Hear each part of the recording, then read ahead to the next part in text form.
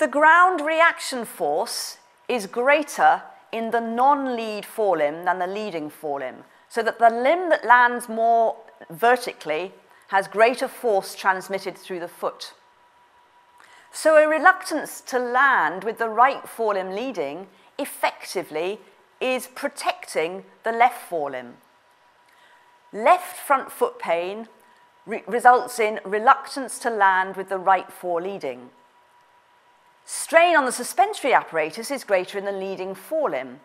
Reluctance to land with the right fore leading could be due to suspensory ligament injury in the right fore. Sometimes the rider will feel more than can be seen from the ground, and listening to what the rider has to say to you can be hugely valuable. But you have to bear in mind that some good riders can mask lameness and actually have a rather poor feel for gait abnormalities, whereas some less experienced riders have a much better feel for what's going on underneath them.